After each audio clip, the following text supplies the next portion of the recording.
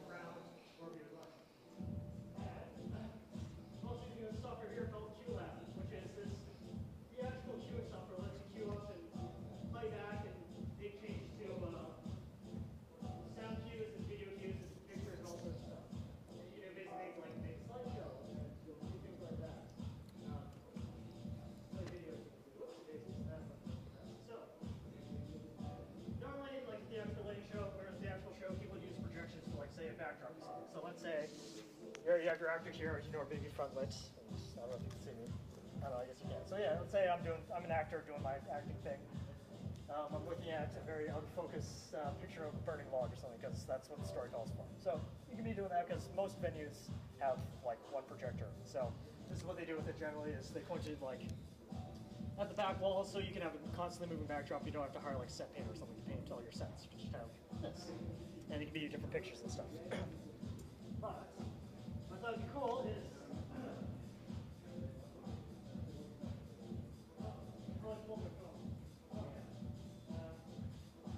if you have the ability to use the same equipment that most of you have, which is a projector and I Cue, to be able to do multiple things with it, such as this.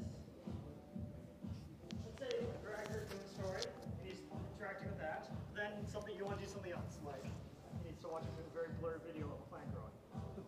So you can do that, and you don't have to rent extra equipment or extra gear. And the amount that I use to build that can be built in 4 hours if you're a good carpenter. Yeah.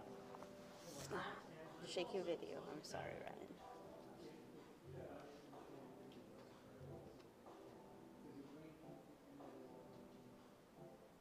Did that just fade out? Yeah. Oh, well, that's all right. You get the picture. All right. So, yeah, where was we going with that? So, yeah. All this stuff here is very simple. It can be easily learned in like a couple days. Honestly, a couple hours if you have absolutely no interruptions. That said, there are a couple limitations to it, such as, oops, we'll take go on that. No, not supposed to go on that. No, funny. I also haven't tested this too, so that's part of it. Let's just go back. So there are some limitations to it. Namely, this projector here is not very good. This is supposed to be a very nice high resolution, very detailed, very crisp, beautiful image of mountains. And you should be able to see it, but it looks like really bad eyes. Also, if you're watching it, and you have a big screen wow. and it's moving. Yo, look how it looks like on video. You can see, if you take a look at it, it starts curving and doing some weird things like that. You have to program things like rotations into it as well. Otherwise, it'll. On video, this stuff is colorful. Yeah. It's weird. Another thing is if you want to get straight down to where the projector is itself, it's really small because if you throw this, which is like how wide the image makes, it's pretty bad. So yeah, you need a lot of distance, which is why it looks better the further away you go. And I totally forget about this.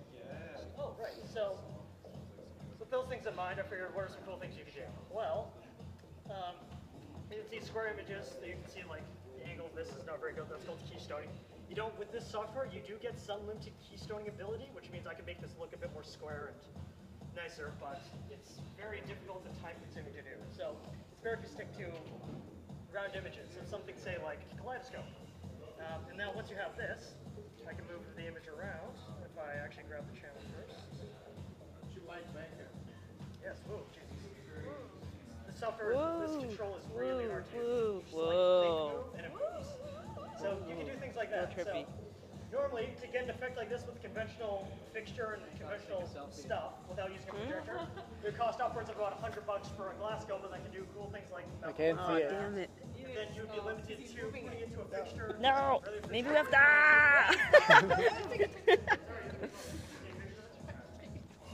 Is it working? Maybe we have to look. There you go. There we go. That's pretty cool. That's pretty dope. Another good way to demonstrate the limitation of this is the limited amount of range I get. While going back and forth like this and this is great. I can even go ahead and go towards you guys, go out to the floor there. I don't know how far because I can't see. But after a while, though, you do start getting clipping on it. As it will physically just, the beam will hit itself. And as you can see, it kind of disappears there. It's like, Bye-bye. yeah, it starts to get cut off there. Not super great. If you're also wondering where this is, it's directly above you here. So you can see it's projected onto the side. Did you say with an app? Yo, that's another thing is, I got this app on my phone that lets me control like most lighting boards in Vancouver. Yeah. It's called, so the board is made by a company called UBC, which is an electronic theater company. The app is called ARFR, which is, I think it's remote focus or something like that. It's kind of an expensive app, but when you buy the app, all the proceeds go to charity, so it felt somewhat okay. $50. It's like $50 too. But If yeah. it works. It's not that bad. I like the kaleidoscope. Sure. Yeah, so you can do cool kaleidoscopes like that. Move it around with the net color. Images like that. Yeah. And in order to get, again, Whoa. there are some limitations. Like as you can see, Look you at see how that little white box around it. You do get stuff like that, which is called video black. It's not really much you can do about that. You just kind of have to live with it. So hopefully, if you got other lighting fixtures on, it'll wash that out. So once that's on, but yeah. So that's basically what the hardware can do. With the software, I figured something like that is cool way. Well, I mean it's cool, but you do something like this. You put a spin to it, and then I think if I go like that, I can have it spin. It can spin around and move at the same time, which is something really hard to do with very limited resources. And then you can have that. And then I could be an actor doing my acting thing. Yeah. And then you can be in front of it. And another reason is, another benefit of this is because it's so high up, I can get, well, actually, never mind. I was going to say you can get fairly close to it and not have it interact with it. Right now, yeah. If I shrunk this image down, it would be a lot better. Because normally, if you want to get something like this, you have to hang the projector like really high up like that. Really low. Damn it, I hate how video doesn't catch it. Well. It doesn't have to be there unless I shrunk down. But still, cool stuff like that. Some people were actually typing with that on their phone. You have to dance in a circle. In a circle. Square dancing.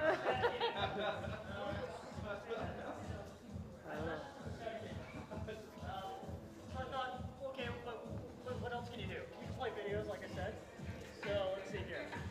Oh, Jesus, that's not so bad. Alright, well, it skipped a whole bunch of stuff, but I just said, basically what I did was I took an image, or I took a standard video, put a kaleidoscope back onto it, and that's what this is getting software stuff. And then you do stuff like this.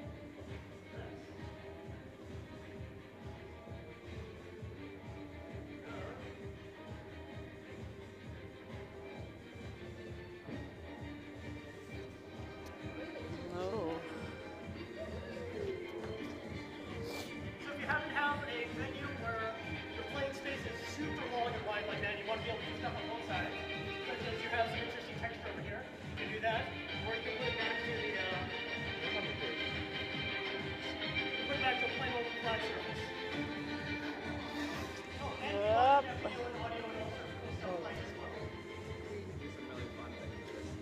Yeah. Like play like Magic Mike on this and just like put it on people who aren't expecting it, you know?